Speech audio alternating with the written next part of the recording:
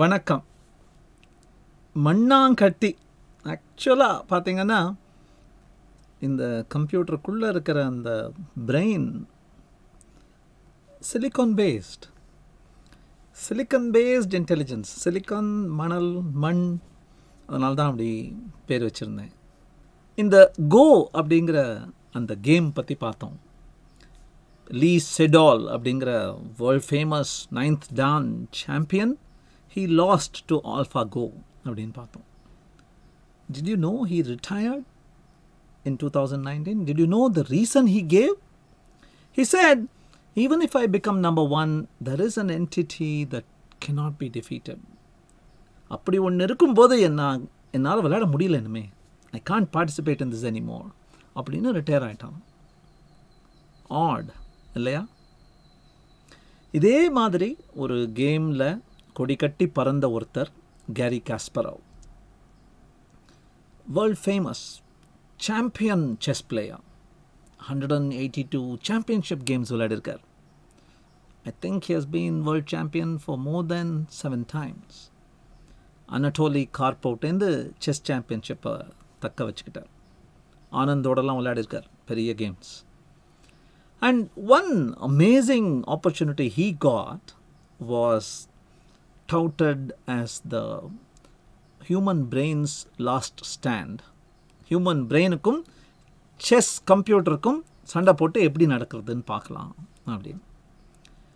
Deep blue அப்படின்னு ஐபிஎம்மோட ஒரு software, proprietary patent bending software. அந்த சமயத்தில் it came up with millions of moves and sifted through them and identified the best move to play and defeated Kasparov. Kasparov சொன்னார், அப்புறம் எனக்கு human பிளேயரோட விளையாடும் போது அவருடைய ஹிஸ்ட்ரி நான் அனலைஸ் பண்ணுவேன். I will understand every thing about them. I will analyse them emotionally. I will stair in to Dhar ice. அதெல்லாம் என்னால் பண்ண முடியல இதுக்கிட்ட அப்படின்னார். மீசையில் பண்ணுவோட்டில் அப்படின்னார்.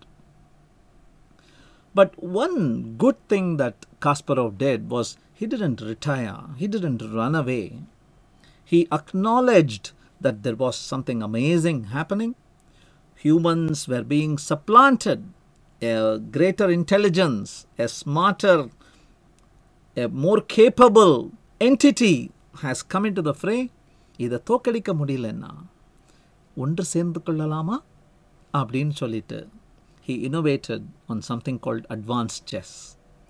You all know chess. What is advanced chess? Advanced chess is played between 4 people.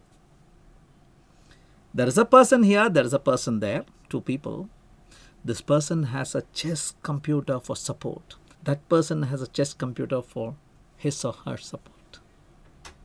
So this kind of collaborative, imaginative, advanced play, that was the attempt that Garry Kasparov made. Can we coexist peacefully? Car டிரைவிங்கில் automated car டிரைவிங்க்கு பல லெவல்கள் சொல்லியிருக்காங்க. Level 0 டப்பா car, nothing is automated. எல்லாம் நீ பண்ணணும். Horn அடிக்கிறதுலேருந்து break போடுறதுலேருந்து everything you have to do. Level 1 is, yes, there is something called automated braking. If I come too close to an obstacle, it can at least remind me, shake me out of my reverie. Automated braking. Level 2 you have to have at least 2 things automated. So probably cruise control. ஒரு ஹைவேல போயிட்டே இருக்கலாம், நீ இன்டர்ஃபியரே பண்ணாமல் நான் ஓட்டிப்பேன்ப்பா அப்படின்னு அந்த computer சொல்லுமா. அது மாதிரி பிரேக்கிங் அப்படிங்களா. Level 3 என்ன அப்படின்னா dynamic driving situations, taking a curve, going in யாருமே இல்லாத ஒரு ரோடில் I can take you through curves and signals and I can take care of you. Dynamic driving scenarios. And if I need help I will alert you. You will have to take over, please take over. I may not be able to finish this. இந்த jam வழியாக என்னால் போக முடியாது, நீ பார்த்துக்கணும். This is the level Tesla cars R right now. Level 4 என்ன அப்படின்னா you don't need to actually interfere. If you want, you can take over, but you don't need to do it. நான் எப்படியாவது உன்னை சேஃபாக கொண்டு போயிடுவேன். I may not take you in the fastest route. I may not drive the way you want me to, but I'll take you without any mishap. I'll take you to your destination. Intervention தேவையில்லை, வேணும்னா நீ intervene பண்ணிக்கோ, ஸ்டியரிங்கை கையில் எடுத்துக்கோ, breakup போடு, but நான் பார்த்துப்பேன், என்ன எமர்ஜென்சினாலும் ஒரு ஓரம் கட்டி என்னால் பார்த்துக்க முடியும். This is level 4. And then there is level 5. இதுதான் கூகுள்லாம் எய்ம் பண்ணிக்கிட்டு இருக்கு, இன்னும் அச்சீவ் பண்ணல. எய்ம் பண்ணுறது என்ன அப்படின்னா, ஸ்டியரிங்கே கிடையாது, ஸ்டியரிங் இருந்தால் தானே நீ ஸ்டியரிங் பண்ணலாமான்னு பார்ப்பேன், பிரேக்கே கிடையாது, no steering no break, just get in, leave me, I will take care, வே மோ. அதான் பண்ணிட்டுருக்கு. So the attempt seems to be replace the human being. தவறான டைரக்ஷன். ஒன்று டிஃபீட் த ஹியூமன் பீயிங்னு பேசுகிறாங்க, இல்லைனா ரீப்ளேஸ் த ஹியூமன் பீயிங்னு பேசுகிறாங்க. இஸ் தேர் அ தேர்ட் வே? நிறைய புஸ்தகங்கள் எழுதியிருக்காங்க. டெக்மார்க்குங்கிறவர் லைஃப் 3.0 அப்படின்னு ஒரு புக் எழுதியிருக்கார். அப்புறம் நிக் பாஸ்ட்ராம் சூப்பர் இன்டெலிஜென்ஸ் அப்படின்னு ஒரு புக் எழுதியிருக்கார். Bill Gates recommended this book. These are not technological deep analysis books of artificially intelligent beings and the way the technological world is progressing. But ஒரு மாதிரி சயின்ஸ் ஃபிக்ஷன், நடக்க போவதை பற்றி ஒரு ரஃப் கால் அப்படின்னு வச்சுக்கோங்களேன். But I don't agree with some of the things they say. They say 5 வகை features இருக்குப்பா நம்மள்ட்ட. ஒன்று it can become a benevolent dictator. The robots will take over and they will ensure that we get a safe world. They will draw the rules. And the rules குள்ள நம்ம இருக்கணும். It's benevolent but a dictator. நல்லது நினைக்கக்கூடிய கொடுங்கோல் மன்னன். Or it could be a protector god. நம்மளை எப்பவும் பார்த்துக்கிற ஒரு நானி மாதிரி, எல்லாத்துக்கும் சொல்கிறத கேட்டுண்டு ரொம்ப ஆசையாக ரொம்ப சந்தோஷமாக பீஸ்ஃபுல் உலகத்தில் நம்மளுக்கு அடிமையாக பணி புரிஞ்சுட்டு இருக்க சான்ஸ் இருக்குது. Or it could be a libertarian utopia where robot worldன்னு ஒன்று இருக்கும், ஹியூமன் வேர்ல்டுன்னு ஒன்று இருக்கும். ஹியூமன் வேர்ல்டும் ரோபாட் வேர்ல்டும் கரெக்டாக ப்ரோட்டோகால் வழியாக தான் பேசிக்கும், பிஸ்னஸ் நடந்துக்கும். அப்புறம் ரோபாட் என்ஹான்ஸ்டு ஹியூமன்ஸ்னு வர சான்ஸ் இருக்குது, அப்படிலாம் பேசுகிறாங்க. இது I don't believe something like that is possible. Fantastical. Then there is the conqueror. நிறைய சினிமாக்களில் அதை பார்த்தாச்சு. Robots want to take over the world. Metrics மூவிலையும் பார்த்துருப்பீங்க. they want to take over the world. And அதோடைய extension த zoo keeper. ரோபாட்ஸுக்கு போர் அடித்தா humans என்ன பண்ணலான்னு பார்க்கலாம் வா அப்படின்னு சொல்லிட்டு they will take their baby robots. Look at this. This is the boy. That's an old man. This is the girl. அப்படின்லாம் எழுதியிருக்காங்க இந்த புஸ்தகத்தில்.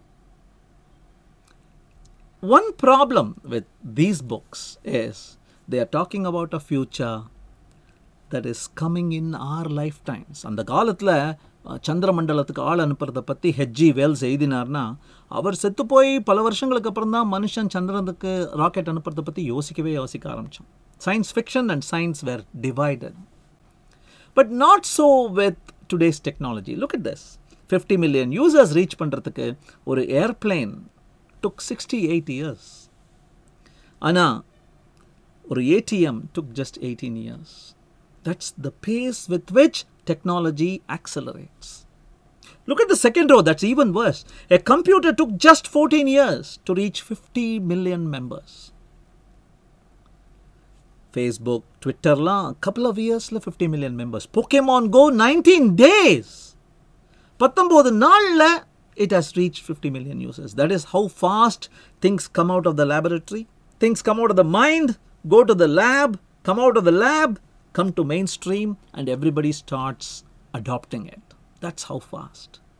So AI is going to play a role in your life, in my life.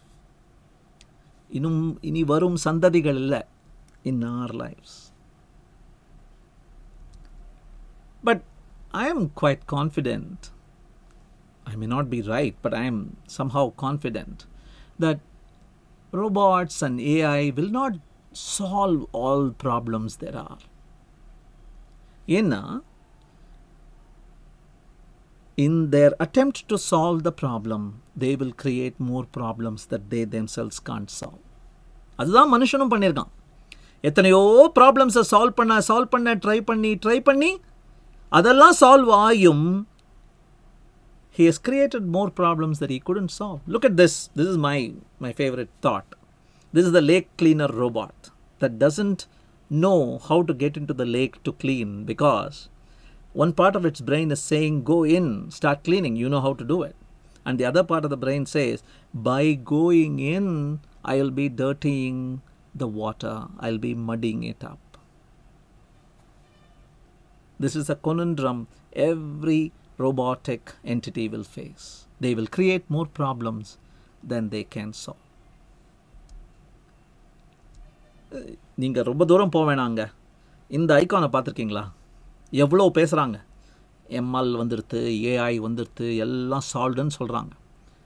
Google எவ்வளோ powerful, எவ்வளோ data centres, how much data it has got about the world.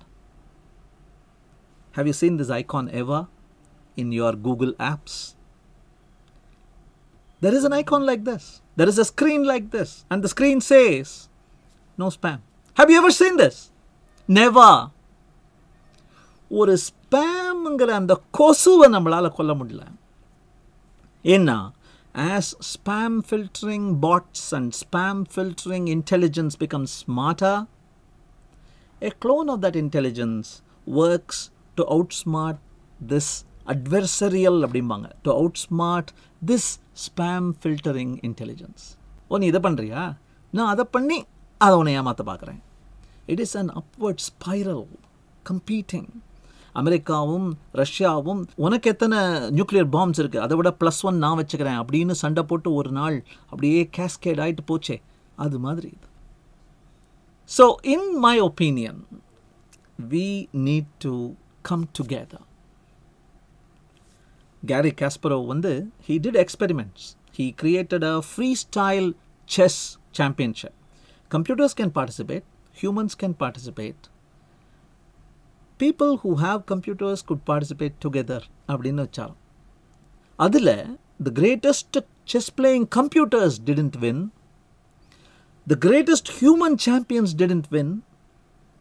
3 kids in a college dormitory with an old laptop playing it together, they won.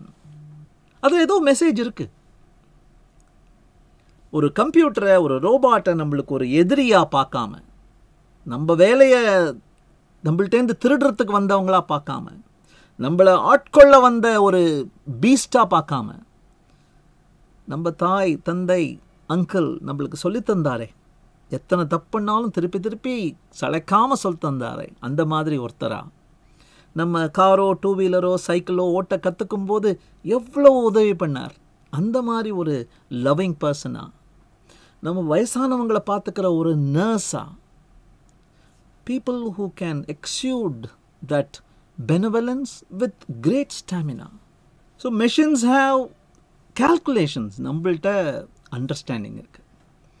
They can only give instructions, நம்மள்ட்ட ஒரு sense of purpose இருக்கு. Machines have objectivity, நம்மள்ட்ட passion இருக்கு. So can these come together?